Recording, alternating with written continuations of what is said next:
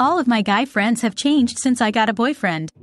Every year I go to a music camp with my guy friends. I flew down to meet them and took a 12-hour-long road trip to the music camp. I always thought they were genuine friends and they were always very nice to me.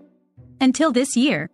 This is the first year going to the music camp since I got into a serious relationship. My boyfriend knows I am with them and he trusts me. I genuinely just saw these guys as friends, but damn, their attitude towards me has just changed, really dramatically. I can now see that they were only nice to me in the past in hopes of potentially getting with me. This time around at the music camp they're rude as F to me. They look at each other and start laughing when I say anything. They exclude me from conversations and literally say things like, blah blah blah. When I am trying to talk. The way they talk about women in front of me is absolutely atrocious as well. I have never seen this behavior from them. Every girl that walks past gets rated and damn. They are brutal.